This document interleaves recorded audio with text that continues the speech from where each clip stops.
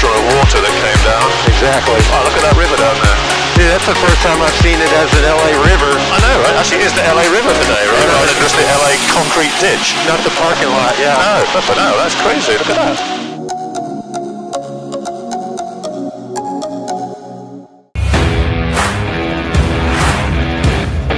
Hi, my name is Aaron.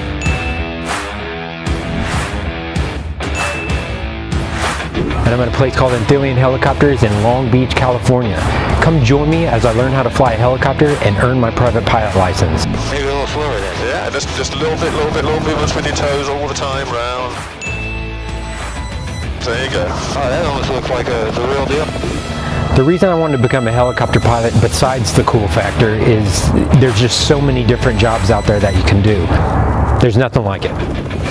I'm here because there's so much to offer, and the one thing I've learned so far is every time that blade turns, it's game time. Alrighty. Hey, listen, I want you to go that way, but you're going that way. Buster, Julia. I think I had it.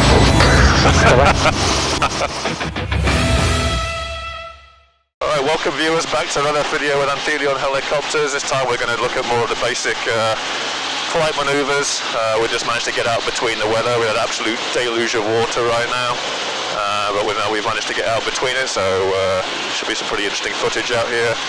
Here with Aaron Cole in the right seat. He's going to be our star student and pupil today, going through some of those flight maneuvers we're talking about.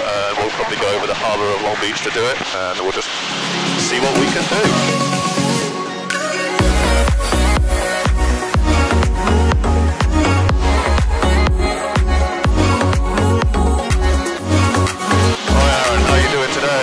Doing great. Now we're going to be on what's called position reporting. So, you know, the radio here is, like all common, where it's all about being aware of the other traffic around and reporting at known points so that everyone knows where we are. Okay. We'll always tell the same format, so we'll always say, you know, what the frequency is to start with. So this case it's going to be harbour traffic. So we're going to say who you are, where you are, and what you're doing. So it'll go something like this. Harbour traffic, helicopter 4430 offers out of Long Beach southbound on the 710 approaching New Gerald Desmond Bridge. Southwestbound through the harbour for manoeuvres at 700 harbour traffic. Right, and then we just repeat whatever it is at the end, so in this case harbour traffic, just so anyone on frequency knows that we're on the right frequency, and that's a lot to do with the fact that these common frequencies sometimes get used by a lot of different ones, like Corona 122.7 gets used by Catalina and Corona and the French Valley as well. Okay. So when you've got three different airports or uncontrolled airports using the same frequency, you've got to know what's going on, right? Which one it's at, otherwise you'll get confused and someone's in a traffic pattern at one when they're actually at the other. Alright, so let's get you on the controls. I know you know how to do it, so get yourself positioned on the controls. Alright.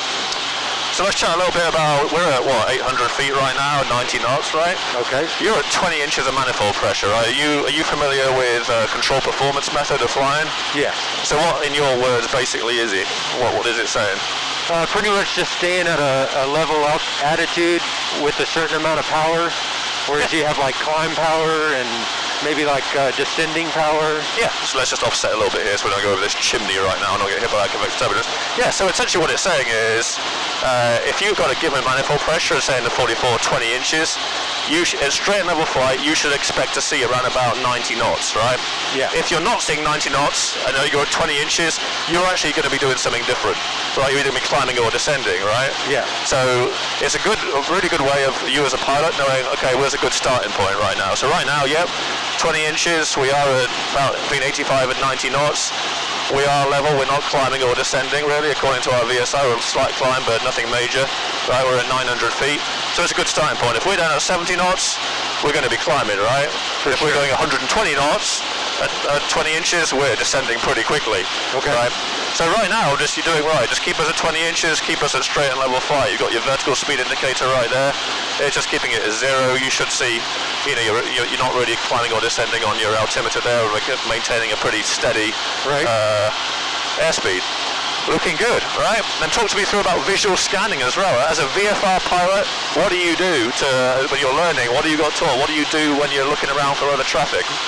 I'm looking at airplanes being maybe a little bit higher than me, and then maybe helicopters being the same height as me, Yeah, so let's talk a bit more about actually how you do it. How are you looking? Are you looking directly at things, or are you doing a different way of looking at things so you can detect movement? Oh, I think I'm just scanning from left to right. Okay. And then a little bit of up and down.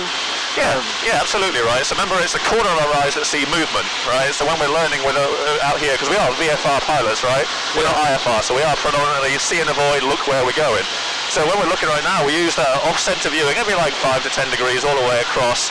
In a visual scan, should take more than about 5 seconds.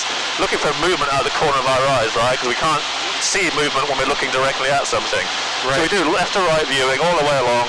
Come down, quickly look at our instruments, make sure that, we have a scan of our instruments, go to our primary instruments first, make sure everything looks the way we want it to look, airspeed's looking good, and altimeter's looking good, power's looking good. Then we look at other things like where the heck we are, any gauges are out of place, and then we come straight back outside again, right? Most of your time wants to be outside because you want to see where we're going, remember?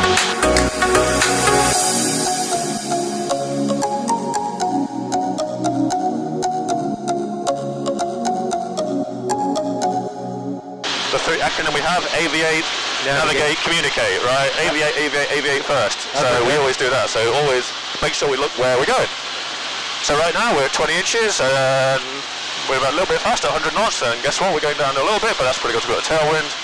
All right. So try and keep me 800 feet and let's put me in a left-hand turn and let's take us round so we're facing more, sort of eastbound. There, right? So, alright, clear to the right. Just talk me through what you're doing to do that right now. Alright, I'm just checking my right to see if I'm clear. Yeah. And then I'm going to check my left to see if I'm clear there. Yeah. And then I'm just going to, I'm a little higher than 800, so I'm going to... A little bit forward on that side. A little forward. Yeah. So I'm maintain it at 90. Yeah. And then, and if we had an attitude indicator, which we do on this aircraft, we're trying, not to go beyond about 15 degrees on that, right? We don't want to bank it over too hard. Especially to start with, because we'll make it a lot harder to gain or lose altitude. There's a little bit of rain over there, right? So we'll go opposite the rain right now. For sure. Right, so yeah, and so if we're doing a climb and descent, right? So control performance method, we want to maintain the same airspeed, but we want to go up 500 feet a minute, right? Yeah. So essentially right now, we're at 900 feet. Let me make another quick call here. Harbour traffic helicopter, 4430 Sierra Alpha, Pier 400, southeastbound, 900, harbour traffic. If we want to climb, so we're going to maintain the same attitude, right? Remember, compass on the horizon, we've talked about that before. Yep. All right, and then we're going to come up to about 22 inches of manifold pressure, keep the same attitude, and we should see about a 500-minute climb, 22, 23 inches, right? Okay. At about 85 knots, a little bit forward on the cyclic there. Right, yeah, we got about, 600-minute climb, but that's pretty close, right? Yeah. That's tend to be how we do it, right? And then we say we're coming up to 1,100 feet. We'll probably keep it coming up right now, and then we'll lead it by about 50 feet. We're about now, so now come back down to 20 inches on your manifold pressure. Make the necessary adjustment on the pedals. And we're back down, 80 to 90 knots. We're level. We've got rid of most of our VSI. And we're back level again, right? So, again, control performance. 2 or 3 inches up, 2 or 3 inches down. Okay. Now let's do the opposite. Go down to about 17, 18 inches on your manifold pressure. You have to hit the carb heat? Which is when I lower it? We're fuel injected, mate. We're good. Okay. Right, so just come down to about 17, 18 inches. Right.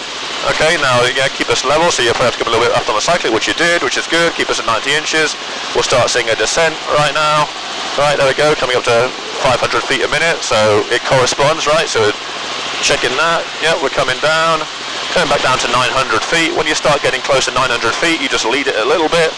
So come back on the collective just about to 20 inches again right now. And then we're back up, we're level again, right? Okay. All right, good work.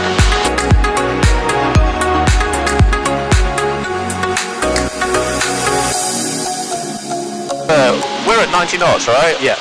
So we're going to try and increase to 110 knots, but we're not going to try and gain any altitude, right? Okay.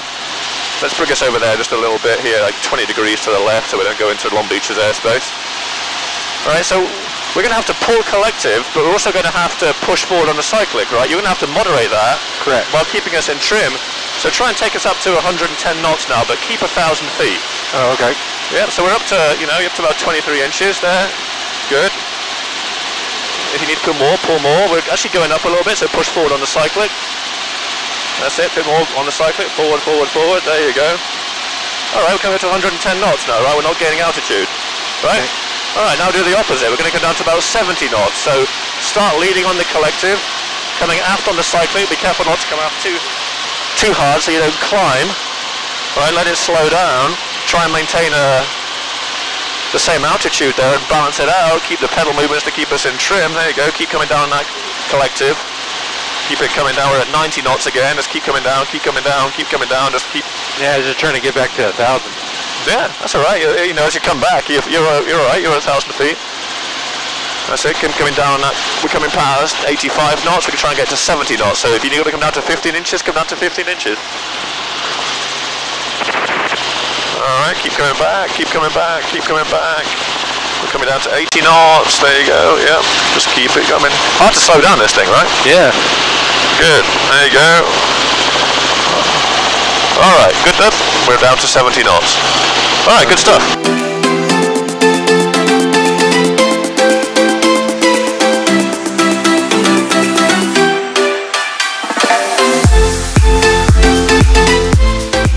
Alright, another thing we can quickly talk about now when we've got the weather is low G, right? We've got a lot of convective movement right now with this weather, so you know, you as a new student, talk me through what you would do in a low G condition. Well, how would you recognise a low G condition, I should say, in the R44? You'd feel pretty light in your seat. Yeah, you would, yeah.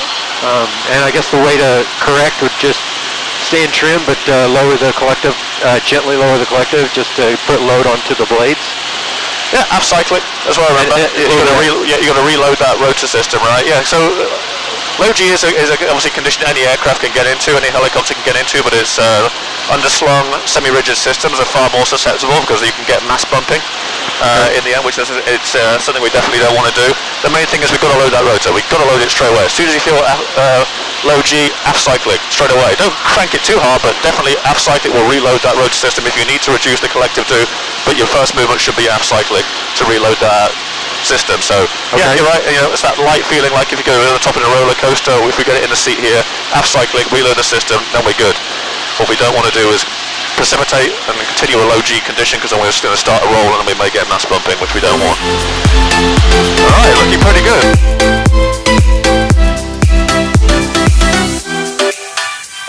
And when we're doing everything, you'll be so much a better pilot if you're good at attitude. Again, it's keeping your eyes outside as much as you possibly can do. Keep looking through that compass, find your spot on the horizon. This is a double checking here. This is not primary, you're not an instrument flyer right now. Primary is out here, the verification is in here. Right? Always think of it like that, right? Mark 1 eyeball, primary, scan, verification. If verification doesn't show what you think out here, then go back to outside and think, oh, okay, what am I looking at here? Why is this all wrong? Why is this picture wrong right now? Alright, yeah, looks like that rain's coming back in, so we'll just scoot it back in. Maintaining 700, we're going to pick up the South Redondo arrival just in time to go and get some lunch, right? Because I know you fancy another cheeseburger again. I'm hungry just thinking about it. I tell you, we're going to land at the drive-thru for real this time. Exactly. I know we were threatening to last video, right? But you know, I think we should actually go and try it. We're just not going to get your fantastic burger garbage. I can't stand that crap. Dude, I'm thinking we can at least go in and out. Maybe that good bro burger. That's a better one, right? I mean, I'm sorry for the YouTube fans, but I don't know if In-N-Out's the place. Like, there's a couple of good spots in town. Man, you're going to get some hate mail on that one. Yeah, I know, right? I know. I'm sorry, guys. I'm sorry. Oh, yeah. Well, that was a GD Bro burger. That's a good one. GD Bro makes a really good burger. Let's turn into Redondo, man. All right. Before we start going all the way down to Naples and Huntington Beach here. Either way, I'm hungry. Alright, cool. Coming back on Redondo, maintain 700. Good job. Keep us between 80 and 90 knots.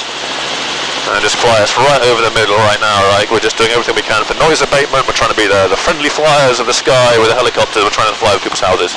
As much as we can, right? There's only so much you can do, but 700 over the road is exactly what we're looking to do.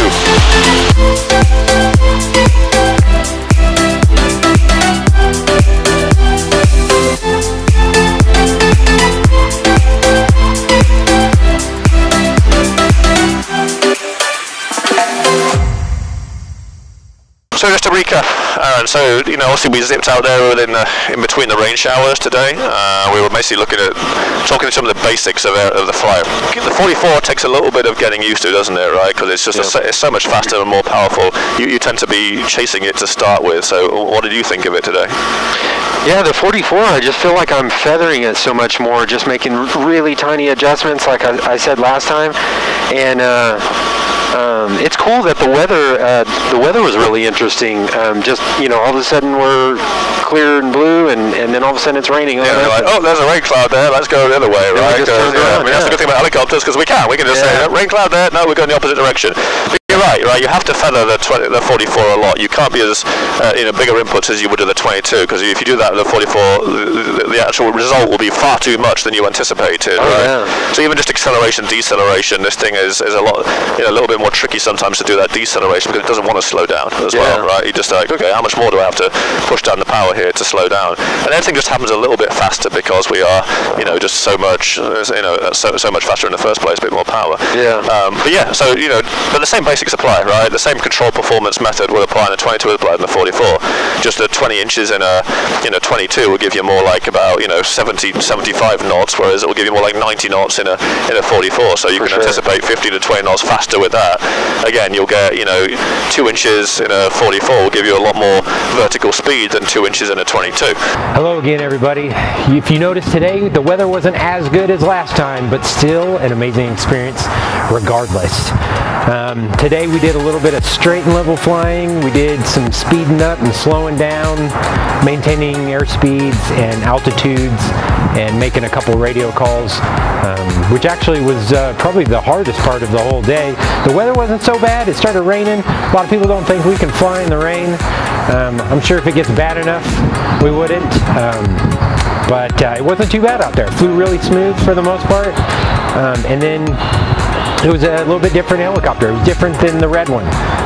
The gauges were different, which I thought was really cool.